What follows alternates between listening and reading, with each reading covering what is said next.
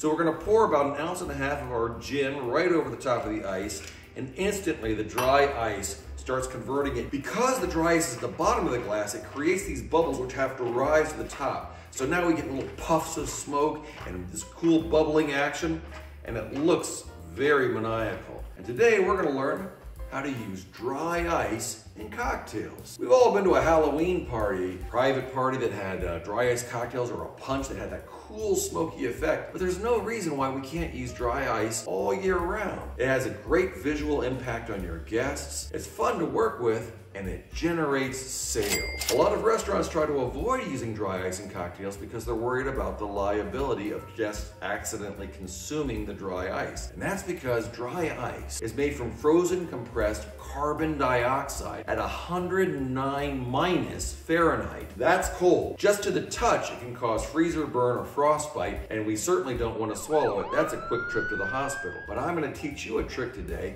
on how you can use dry ice in your cocktails every day without concern that your guests are going to accidentally swallow it. First thing we want to do is, when we're using dry ice, we have to handle it with kit gloves. And by kit gloves, I mean gloves. You don't want to use those rubber kitchen gloves because the rubber can actually freeze solid and chip and crack, and you don't want to touch the dry ice. And you don't want to use latex gloves because it's just too thin. Instead, we want to use canvas or cloth gloves, or something made with a silicone, which does not freeze. Now this is ideal. Buying your dry ice is easy enough. Most major grocery stores have it or can get it. It's by the pound and relatively inexpensive. And when working with it, you can either get it in block form or in pellet form. If you're going to get a block, you can break it up with either a simple hammer into little extra large marble size pieces, or a nice ice pick is a good way. You can crack up the dry ice and then chip it aside to the size that you want. In order to put it in the glass and keep your guests safe, a little trick I like to use is this little fine mesh loose tea steeping ball. Use it for steeping tea with loose tea leaves. But instead of using loose teas, we're gonna go ahead and take our gloves and put on one nice piece of dry ice, again, about the size of an extra large marble. And we're gonna put that into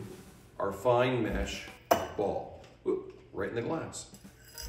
Now, by doing that, this particular one has a nice little clasp on there, which locks it in tight, and it has a little string, a little chain on the side, so we can hang it off the side of the glass. Once that's in there, it's at the bottom of the glass, and as we add liquid to it, that cool smoky effect is gonna rise up to the top. But we don't have to worry about that getting into our guest's mouth. We're gonna add ice. And the ice is gonna go right over the top, but it's not going to affect the actual dry ice because it's still contained inside that mesh ball.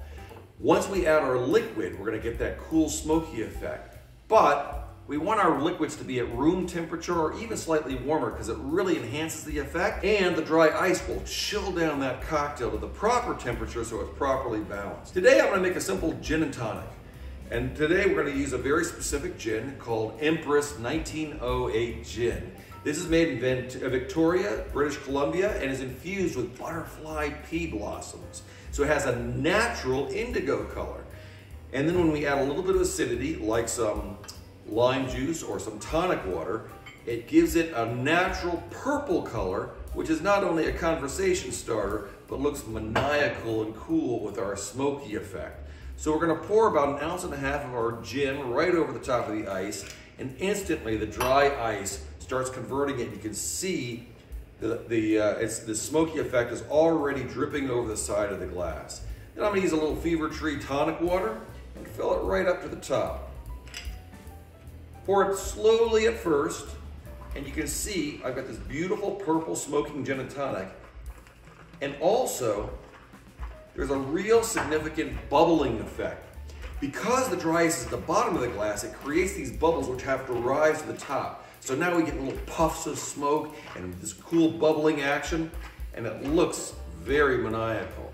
Now this, I've got a little pick your poison glass. It looks like it's something you don't want to drink, and it's absolutely delicious. Instead, you're gonna blow that off the top. A perfect gin and tonic. It looks so cool, you can serve them all year round, and it's guaranteed to drive sales. I hope you enjoyed this video. Please click like and share with your friends, and until our next cocktail together, bottoms up.